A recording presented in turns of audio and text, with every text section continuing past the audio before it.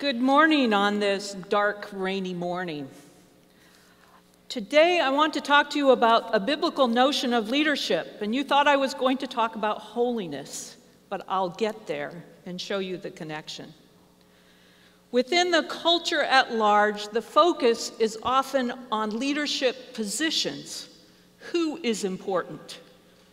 And in Christian circles, discussions about leadership often differentiates amongst spheres. Is it more holy to serve as a leader in a nonprofit or a ministry than a for-profit? A biblical notion of leadership uses an entirely different set of lenses. I've found this to be so typical of the Bible, in that you're arguing between two positions, and then you find the Bible turns it on its head, showing both choices to be looking in the wrong direction. The Bible ties leadership to spiritual maturity rather than to a sector or a role. And since all of us should strive for spiritual maturity, all of us should be preparing for leadership. As the scripture said, "Therefore an overseer must be above reproach, faithful to his wife or a husband, sober-minded, self-controlled, respectable, hospitable, able to teach, not a drunkard, not violent but gentle, not quarrelsome, not a lover of money. And deacons likewise must be dignified, not double-tongued, not addicted to much wine, not greedy for dishonest gain. They must hold the mystery of the faith with a clear conscience." So the Bible turns the discussion inside out. It is not about the types of leadership roles that count as Christian and which ones don't, but about the holiness that all of us should seek, which in turn enables us to lead effectively.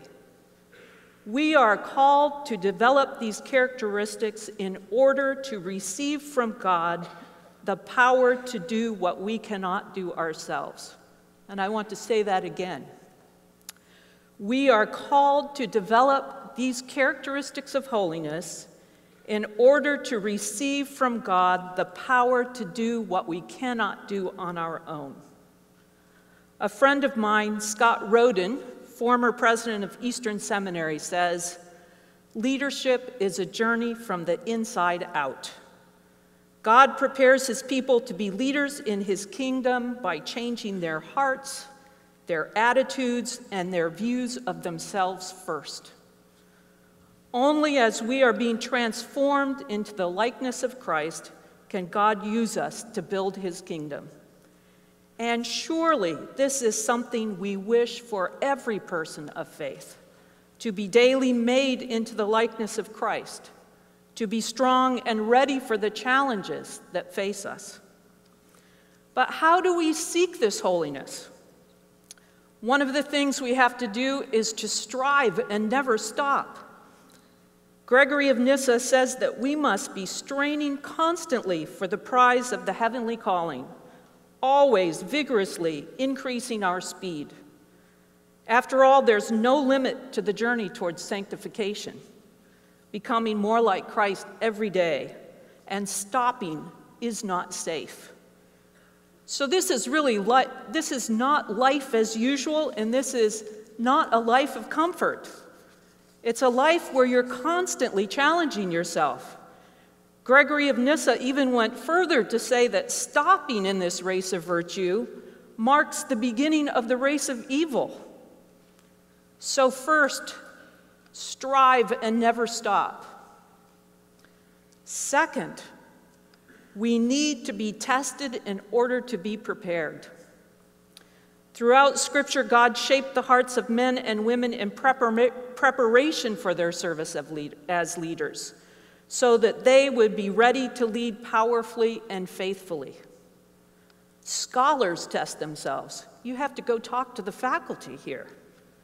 Talk to your professors about this process. In order to get a scholarly work published, you have to send this document out to people who are specialists in the field. You send it to a journal who sends them to specialists.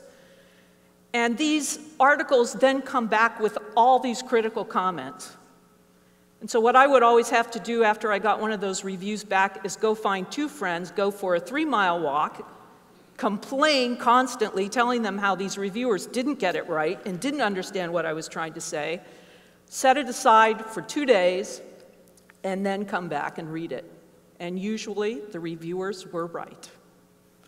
So it's rarely that a manuscript, a work, gets accepted for publication on the first try.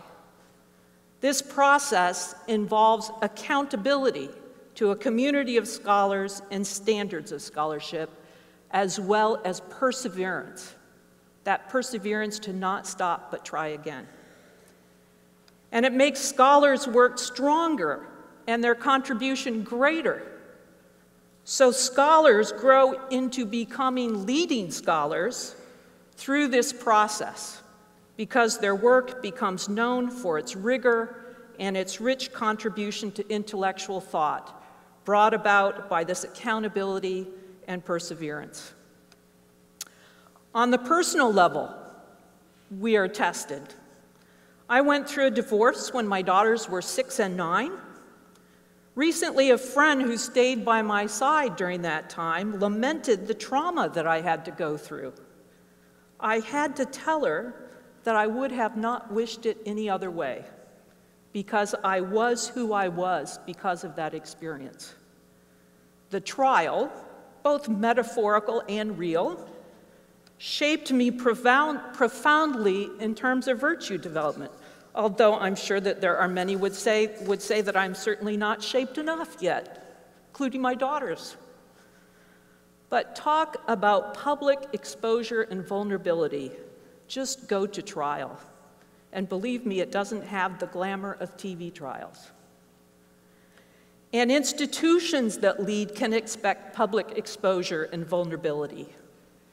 We become humbled in these times of vulnerability, leading us to be dependent on God. In my case, I could not escape structures of accountability and the total loss of control. Accountability to the legal system, which of course you cannot escape until your children are 18. Accountability to Calvin College and its standards for the faculty. Accountability to the Christian community related to upholding the institution of marriage. And accountability to my daughters, who I had a commitment to. I could not escape the necessity of living within structures of accountability, even to the point of feeling like I was losing myself. So in some sense, the more responsibility you have, the greater your accountability to others. The stakes become higher, and your responsibility to others increases in this journey towards servant leadership. I believe that this is the reason that the Bible puts holiness at the center rather than categories of leadership. And it's why liturgical churches have the practice of praying for leaders every Sunday morning. So I've often thought about virtue development in relationship to leadership, where we have structures of obligation and accountability that have to be navigated, embraced, and lived within, whether it's marriage, parenthood, or difficult work situations. Aspects of our lives test us, force us to look at ourselves more closely, and through it, we learn to deal with the reality of an imperfect world and our imperfect selves within the constrained context. With my loss of control, there was incredible anxiety and fear. Losing my daughters, fear of rejection and loss of friendships, financial vulnerability. There is nothing like total loss of control to force dependence on God.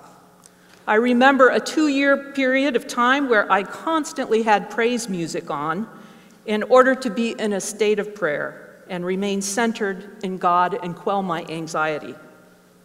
That total dependence on God was not only necessary in order to calm my anxious heart, but also because I had to depend on God for my sole defense.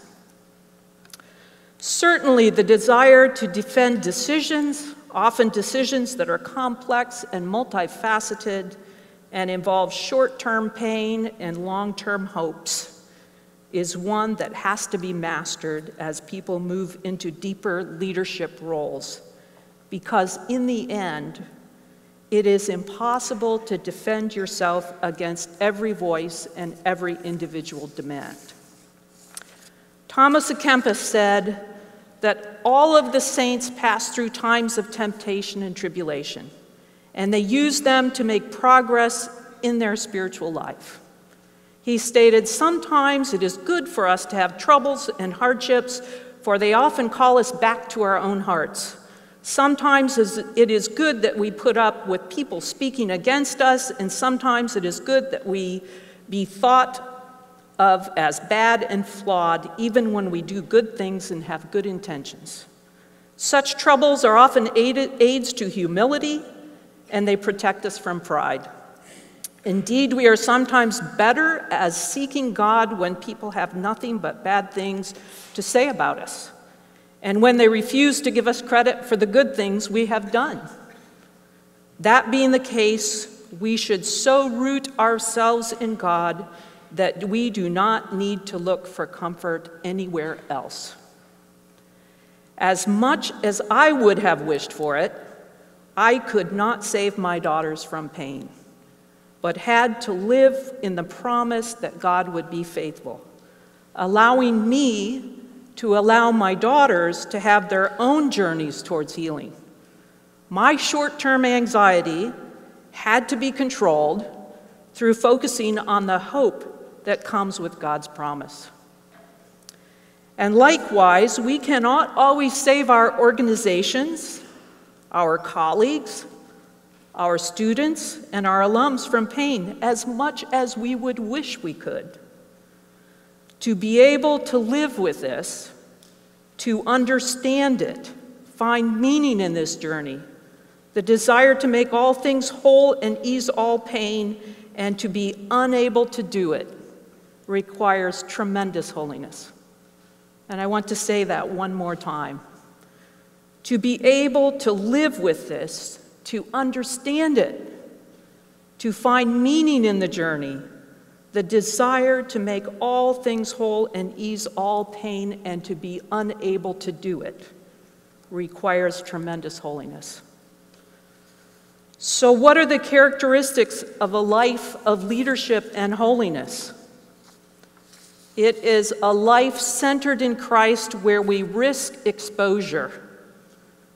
A life where we live with the joy within the reality of being constrained within structures of accountability, faced with moral dilemmas of not being able to please or care for everyone in the way that we wish, while living in that faith-filled space between what is and what shall be, depending on God completely in order to quell our fear and anxiety, in order that we not be deflected from the task that God has given us. Again, my friend Scott Roden summarizes this by saying that the goal of the Christian leader must be to go to bed every night with a clear conscience and a right heart with God, that we have sought him with all our heart, and we want to know and do his will. All of us should be in the race towards this inward transformation, preparing for the roles that God has for us, a life of holiness. It is a risky race in which there is no stopping, because there is no finish line in this life. It is about being ambitious for God. Philippians 3 states, "Not that I have already obtained all this or have already arrived at my goal, but I press on to take hold of that for which Christ Jesus took hold of me. Forgetting what is behind and straining toward what is ahead, I press on toward the goal to win the prize for which God has called me heavenward in Jesus Christ." Amen.